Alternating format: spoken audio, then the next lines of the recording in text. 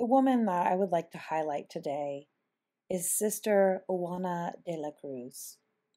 She was born in Mexico and is one of the most prolific writers of the Spanish colonial time in Mexico. At 21, she became a nun and lived in the convent of San Geronimo.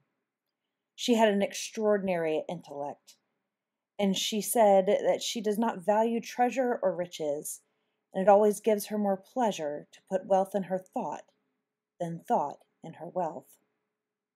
During her years as a nun of the convent of San Geronimo, Juana Inés de la Cruz wrote widely. She wrote religious and secular plays, verses for dance tunes, sacred poems, love poems, comedies, philosophy, an essay in theology, even an autobiographical defense of the right of women to study.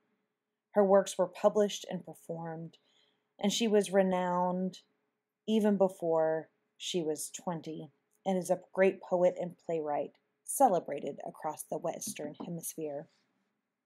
As a woman during 1650, the Catholic Church did not recognize her because she was born in unwed circumstances. And she also was not able to leave the convent, so people would come to her.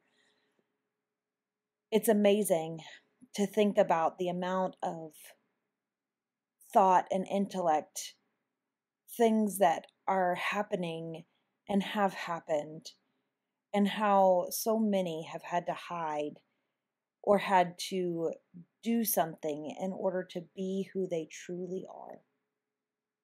I'm thankful for Juana Inés de la Cruz, and I hope to read her works and find out more about her.